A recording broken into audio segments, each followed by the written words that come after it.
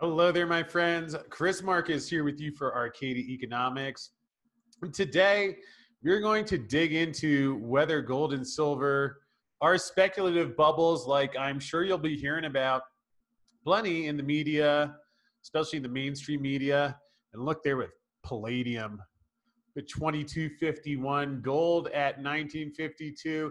Let's take a quick look at the chart before we dig in today. I mean, given the rest of the week, this was a pretty much uneventful day. You can see, I guess now we have $30 swings in both direction. In the gold market is uneventful, but closing up at around, let's call it 1948 and a half on the kit code chart. Silver, a similar story, floating around the 2750 level. Again, nothing too wild. We didn't have any volume spoofs today, so that is always good. And on a somewhat quiet day, let us dig in. Is silver and gold a speculative bubble? And the great Craig Hemke, who we've had on the show quite a bunch of times, digs into it and looks at some conclusions from the Commitment of Traders report. Although, with a disclaimer, I love how he points out here, in the past, JP Morgan and other bullion banks have been repeatedly fined for deliberately submitting false information for these reports. We also found out last night that in that confession from Bank of Nova Scotia, that they were fined an additional amount because they lied. So, as is the case with most things in the gold and silver markets, as Craig quite wisely points out here, take this information, I would say almost any gold and silver data, with a few small or maybe a handful of grains of salt, because he talks about how market strategists expect speculative trading in gold to continue. And I'll leave this up here. If you want to go through the whole article, you can. And he has some good points in there, although I don't know, in the end, does it matter whether it's speculative? I mean, I suppose anytime in the way markets are set up today on Wall Street, that when a market is moving, it's going to be a lot of leverage, a lot of speculation on both sides. And as I've detailed in the book, The Big Silver Short, and night after night on the show, as you know, I think that the majority of that has left gold and silver highly undervalued. So, yeah, and especially, I mean, when you have the banks duking it out, just launching paper contracts at will, you'll see stuff like what we saw where silver went from 18 to 29, then to 24, then now it's bouncing around $27. I guess the best perhaps suggestion, or at least what I try and keep in mind, is that that's to be expected. And, you know, again, just becoming used. I've gotten a lot of the emails, and I know people get concerned under these things that are down. Someone actually asked if I meditate because I seem calm about it. The answer is yes, actually. And that was part of getting to the point to be able to be calm about it, which I think is really, I mean, gee, if there's any skill in life, if we can respond to things calmly rather than getting swept away by the emotions. And certainly you don't want to find yourself in one of those days where silver is down $4 or $5 and you're panicked because of that move and are making decisions, as they say in the poker world, on tilt, or when you're frustrated or letting your temper get the best of you. So, which isn't for me to tell you whether to buy or sell in any of these situations. Again, I've shared that I'm primarily just watching the ride, trying to do as little as possible. But I find if you have a plan in place beforehand, which for me is trying to stay out of the way, then, you know, yeah. Now, is gold and silver a speculative bubble? I think the prices are going to be driven higher for some very simple fundamental reasons. And, you know, we've talked about the money printing. We've talked about the leverage. Now the bullion banks, you know, the signs it kind of slowly in some ways where you hear them talking about exiting the positions. Bank of Nova Scotia paid to get out of their book before getting fined. seen some evidence in the COT reports that the shorts are slowly, yet it also in that COT report, as mentioned last night, still does show the four largest traders in the silver market short 248 million ounces. So the speculative bubble, I mean, to me, I don't see gold and silver as a bubble. I see the stock market as a bubble. I see the bond market. I mean, think about that. The world's reserve currency offers a 0.6 or 7% yield while the Fed is running a hyperinflation campaign and insists that it's going to get to 2% inflation. I would suggest that if they were even remotely closely calibrating a rate of price increase, they would see it's well past that. Because keep in mind, you can still have prices going up. I mean, just because again, now the S&P, I guess, is in record territory again. But even in the case where the market goes down a bit, you could say that it would have gone down more were it not for the inflation. Again, the Austrians defining inflation as when the money supply or supply of credit is increased, and the increase in price being the offsetting effect of that. Actually digging through von Mises, The Theory of Money and Credit, which I believe was his masterpiece. So thinking about these things lately. And I do have a couple book recommendations before we wrap up tonight, because several people have asked about that. So again, Sprott Money, all the things Craig writes are great on there. I guess I didn't really answer the question. Is it a speculative bubble? No, I don't think it's a bubble. I think it's being driven by demand. I think you will see speculation on both sides. And again, whatever your view is, perhaps just having that in place a little bit. I saw some Warren Buffett quote somewhere where something about the idiot and the not planning. You can come out ahead even if you're an idiot, but you have a remotely cogent plan. So I imagine there's going to be some wild swings in both directions. Somebody really gives you a good case that gold and silver are going lower. I'd ask what that's based on. There's going to be the Wall Street trading, but if you're taking a step back, looking at this from a bigger term perspective, which I think it's a darn exciting time, whether you have millions of dollars or whether you're just starting out. I mean, you know what the Fed is going to do.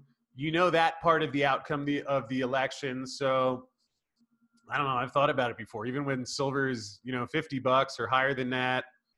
I mean, maybe there's some point at which I'm not rushing to pile in, but I don't know. Do you save cash when even regardless of the gold or silver price, it's being devalued? So anyway, just some of the questions that I think about. I find the more I think about how I feel about those, easier a lot of the other decisions become. Although, if you need help with any of those, we got you covered, because Silverfest is coming. That's right, on the Arcadia Economics homepage. Let's see if I can figure out how to display. There's day one of the schedule, and there's the button to click to register. Let's try clicking out. Well, there we go. You get that little arrow, and you can see the whole schedule, where we'll be digging into a lot of the questions like this, obviously the technical stuff as well. But you can see David Morgan, Jeff Clark is going to be there. I guess I'll have to get this updated with a new copy of the schedule. Although, let's pull back up some of the things that we will be covering. Did have Ronan Manley confirm from Bullion Star. So while Craig Hemke is unfortunately not there, I'll have that updated. But Ronan Manley will be joining us. Ted Butler, Andrew McGuire, Andy Schechtman. Going to be taking some questions on one of these nights. So again, you can now register on the homepage of Arcadia Economics for Silverfest coming up September 11th through 13th. We have movie night in there too. So Friday night's just hanging out. You can meet other silver investors, make some friends, and we'll be watching Trading Places. So again, you can sign up and it's free for people to attend. So that is good news. Quick look at the silver stocks today. You can see aside from Alexco there, pretty good day for most of the miners. There is Silvercrest up about a dime, Mag Silver. So no big moves. First Majestic up 37 cents. Come on, First Majestic before August expiration. Coming in a couple of days. Does not look like my options are going to hit there. Which again, if anyone is out there trading some of the minor call options in this rally, obviously a variety of different ways you can go. At least for what I've described on some of those option calls before, being comfortable, I don't know, being able to pick educated spots. Okay if they don't hit, but structuring things in a way that, you know, you can reload, and that way if you hit even 3 or 4 times out of 10, you don't necessarily need 5 or more, can come out ahead. And I will keep you posted on how that goes. Again, so far I haven't had too much success in these last couple of weeks because I've been using primarily the mining stocks, which, while they've gone up, not enough to match the high volatility premium that some of these are being priced at, which is one of the things to keep in mind. And again, we will do more option calls. There will be an option segment at Silverfest, so keep that in mind. And a couple people have asked for some book recommendations.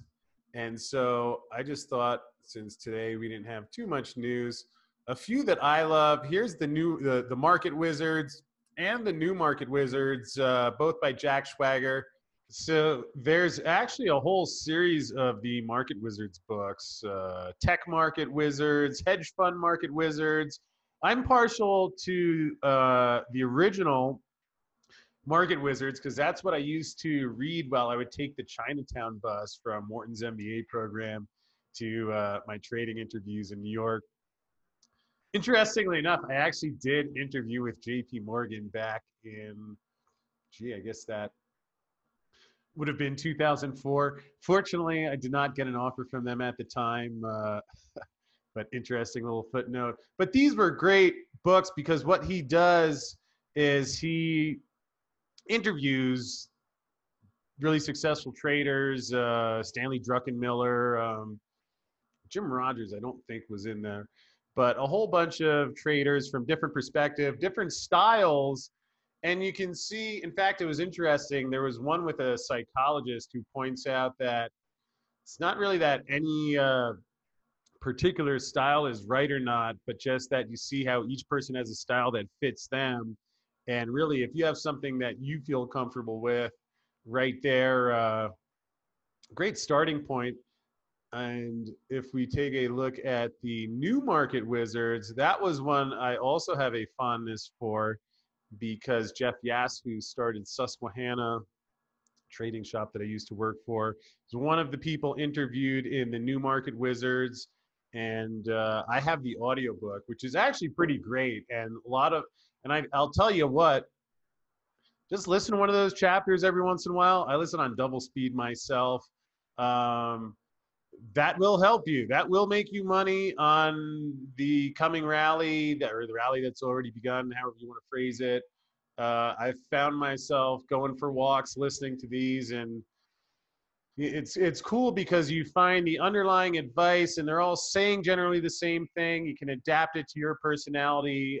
You get a bunch of different views. And actually, this is what sparked the format for the Big Silver Short, which initially was going to be called the Silver Market Wizards, although Jack asked that I did not do that. So anyway, any of those Jack Schwager Market Wizards books for folks who have been looking for some recommendations. Also, Reminiscences of a Stock Operator. I've been listening to the audio version of this one.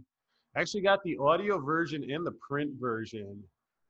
So I think we'll have to give away that print version sometime soon, maybe at Silverfest, if not before. But It's funny, the one story that stands out so far is that the narrator is talking with this guy who's described as being a bit older, and all the young guys would come and say, you got to do this stock, or you have to sell here and get out and buy it back lower. He just kind of chuckles and says, but we are in a bull market. And I think there's something to be said for that. Just remembering that if you can identify a bull market and stay out of the way of it, then usually good things can happen. I think that's what we're experiencing here. So again, this has been a fun audiobook to listen to.